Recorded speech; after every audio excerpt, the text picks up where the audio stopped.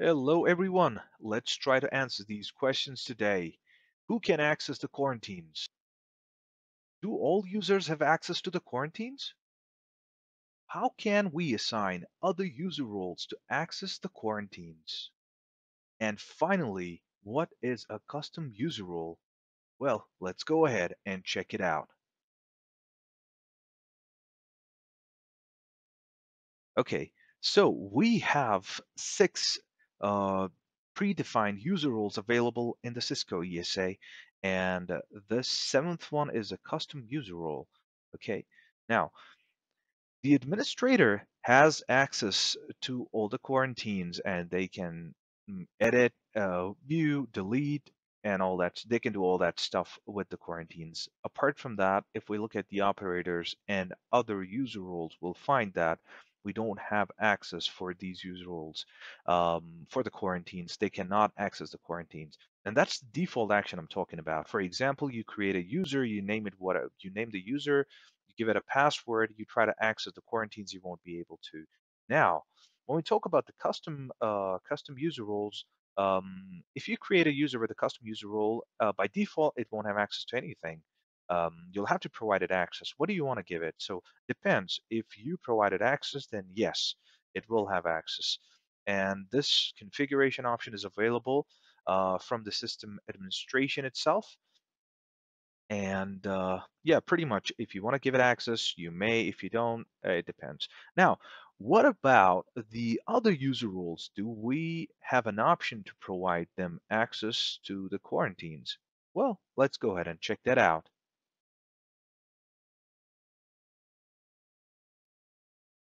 All right, so when we jump into the ESA GUI, we go to System Administration, and we go to Users, and this is the page we're going to land on.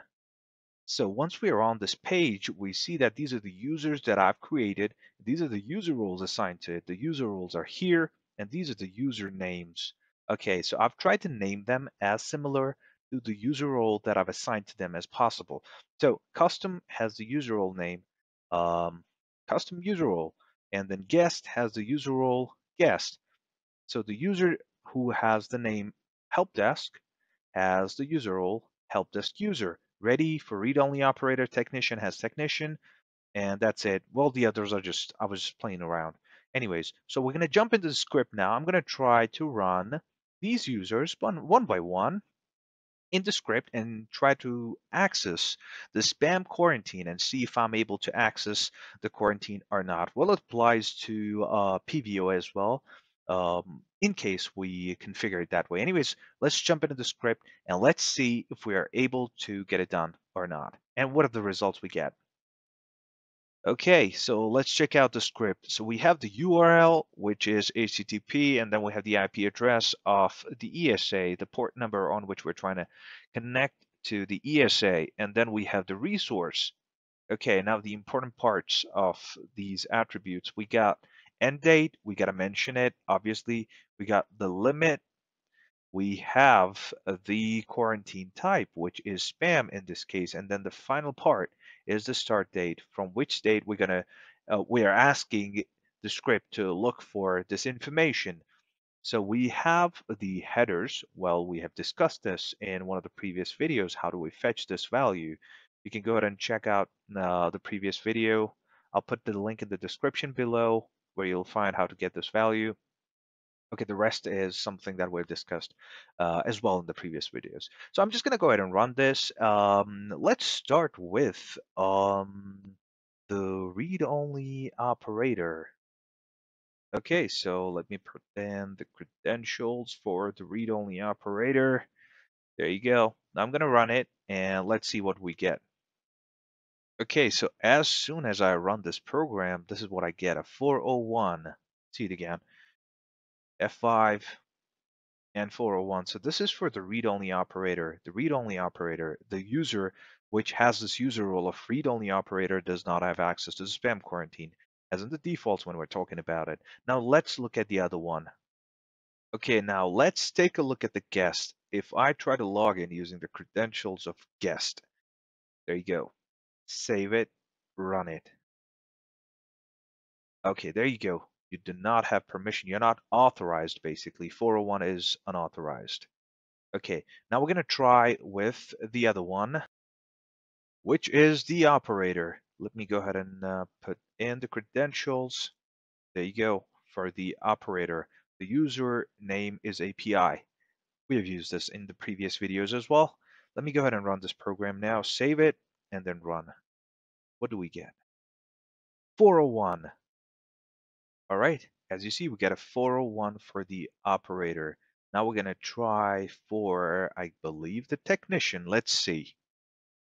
Okay, so these are the credentials for the technician.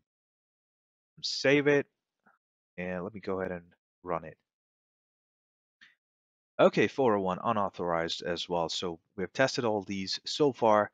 These are not authorized. We can see that by default. We've not made any changes. We're going to do it afterwards. But anyways, the final one, help desk. Okay, so these are the credentials for the help desk. Let me go ahead and put it in here. Now save it and run it. Let's see what do we get. 401, yes, unauthorized. Okay, okay, so I'm gonna try it out for the custom user role now. Let me just copy the credentials for the custom user role. All right, I'm not sure if I made the change for the custom user role, but we'll just find it out. Okay, save it and run it.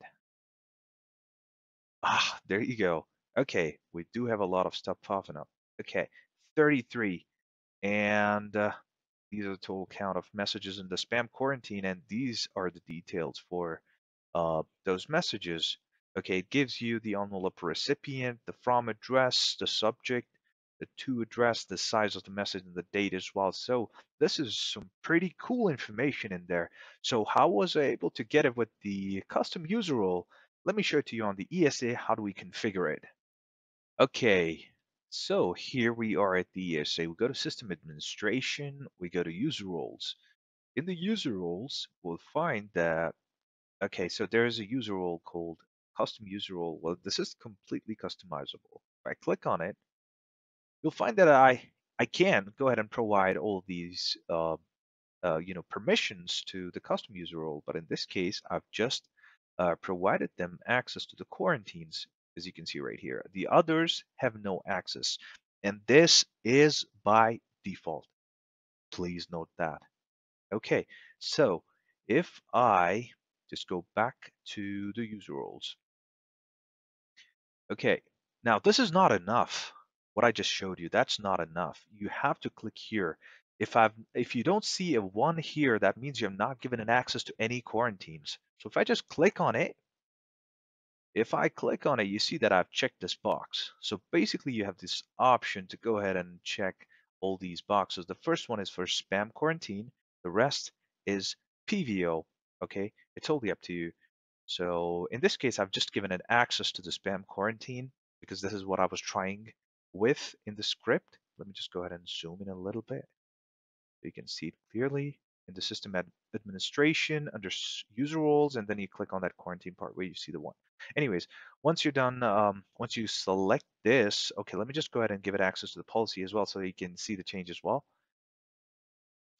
Click on submit and boom, there you go. You see two, but do not forget to go ahead and commit the changes as well. Well, this by itself is not enough, okay? So quarantine two, you see that this means that you have access to 2 quarantines now. We have spam and policy permissions available for the custom user role now. Okay, let's see how we can do this for the other user roles as well, because we don't have options to edit the other user roles here.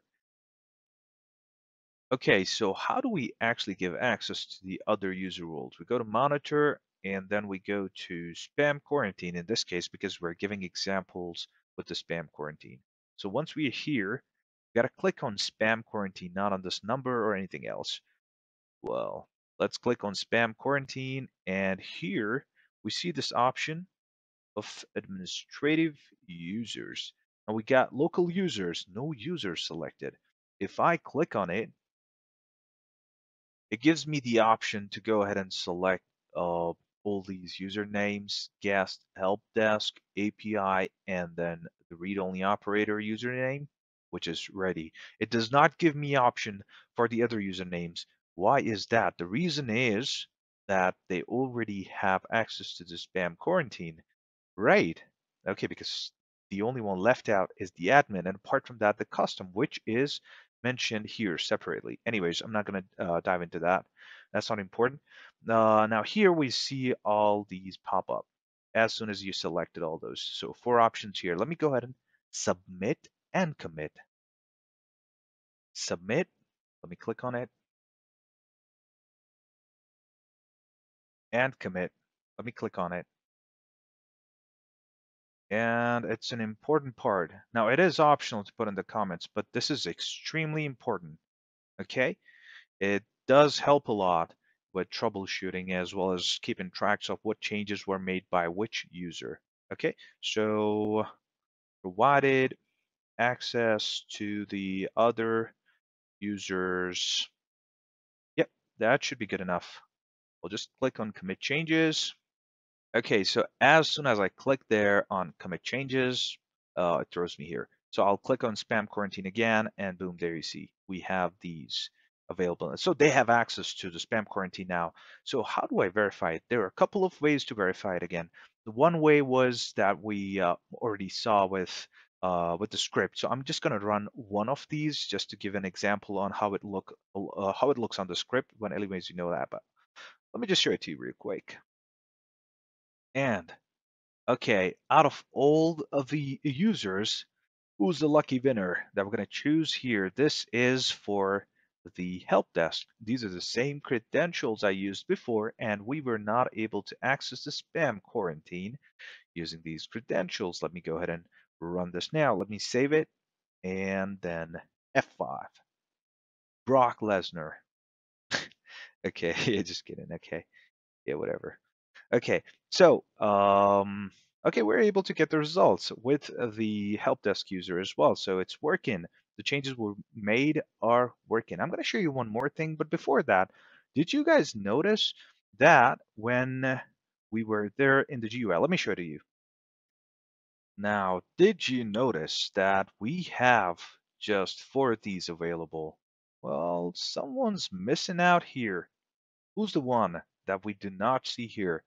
Well, that is the technician. The technician does not have access, and we do not give access to the technician. There's no option available for that. Well, as far as I know, there's none. So we see options for only these 4, not the technician. Okay, now I'll put a link in the description below. Well, that will give you an idea why technician is not mentioned in here. Well, that kind of explains all of these user roles. I'm gonna put it down in the description. That's only for those who like and subscribe. Anyways, well, you would have access anyways. Okay, now jumping on to the last part. When you try to access the PVO or the spam quarantine using any of the user roles which do not have access to the said quarantine, then you will see this message. You do not have access to any quarantines. Now, if I go to monitor and spam quarantine, okay, let her refresh. Ah, that's bad. I just got logged out. Which one? Help desk. How about we try that? Oh, we did give access to help desk. Anyways, now, okay, let's try with technician. What do we see with technician? Okay, let me just log in. You'll find that it has restricted access. Okay, monitor, only 2 options available. System administrator, only these options available. You see, that's it for the technician because this is what the technician does. Anyways, I did mention about the article that I'm going to put in the description. Anyways, let me try to log in with a different user. Okay, so let me log out from here. And okay, now let me try help desk. Yes, that's correct.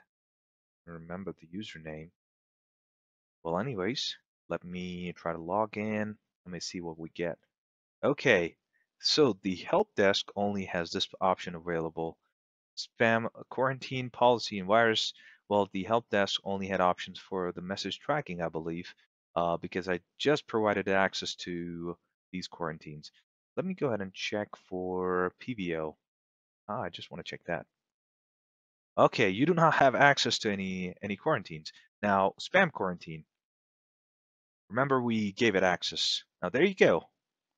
The help desk does have access to the spam quarantine now. It did not get that same message that we saw for the technician as an example. Now, we do see that it gives us that problem with the PVO. Whoa, okay. So that the window just crashed. Okay, let me just go ahead and show it to you for the PVO. How do we give access to the users in there? So I'm logged in as an administrator right now. So if I go to, for example, file analysis as an example, so you have to do it separately for all the quarantines. Now, got the same option right here. Local users, no users selected. And what are the ones that are available? We got the same for. Okay, that's pretty much it. You can do it for the PVO as well, just like I showed it to you right now for 444. Which one is this? File analysis. You can do it. You can do the same for the other PVO quarantines as well.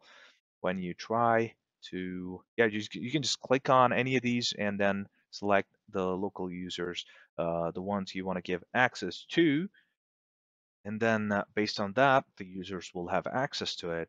Well, that's pretty much it. This is one way of making sure that the users that you're trying to give access to have access to it, because when they log in, when you log in using that username, you should be able to access the spam quarantine or the PVO quarantine, whichever one you give access to, and it should not say that you do not have permissions to this quarantine.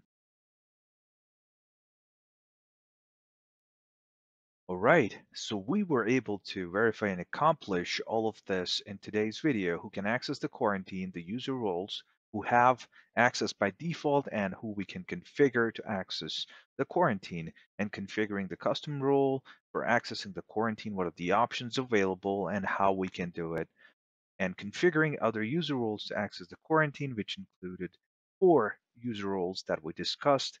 And we saw the examples for the same, and verifying access with the script and the GUI. We checked that as well, and how to provide access for the PVO quarantine as well. Well, thank you so much. I hope today's video was useful. And if you have any questions, you can put it down in the comments section. And yep, thank you so much again for watching the video. You have a great time ahead. Goodbye.